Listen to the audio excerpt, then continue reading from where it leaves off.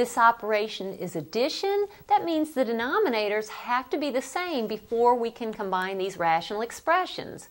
So let's look for the least common denominator. To do so, completely factor your denominators. This is the difference of two squares, so that's x plus 1 times x minus 1, and then plus 3 over x plus 1. What would be the least common denominator in looking at these two denominators? It would actually be this denominator.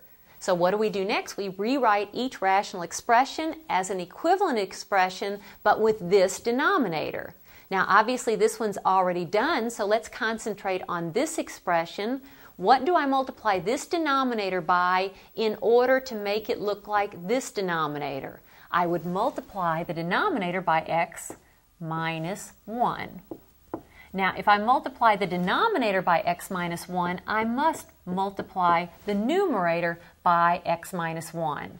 Now I have the right to combine these two rational expressions, and it's 6 numerator plus this numerator, 3 times x minus 1, all over a common denominator, x plus 1, x minus 1.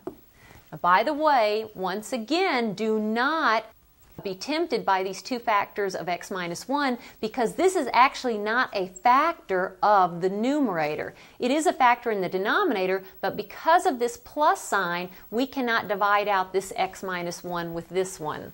I will simplify in the numerator.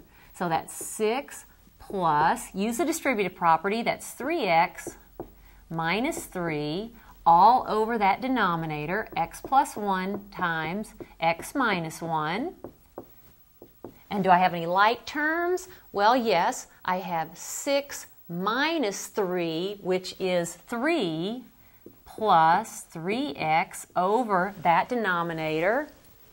So I've got x plus 1 times x minus 1. Now, let's look at this numerator a moment. Notice there's a common factor of 3 that I can factor out. So I'll factor out the common factor of 3, and I'll have 1 plus x, and then keep rewriting that denominator, x plus 1 times x minus 1. I am simplifying. 1 plus x is exactly the same as x plus 1. Addition is commutative. Notice this is a factor of the numerator, this is a factor of the denominator. What do I have left? I have 3 in the numerator. In the denominator, I have x minus 1. So here is my sum in simplest form.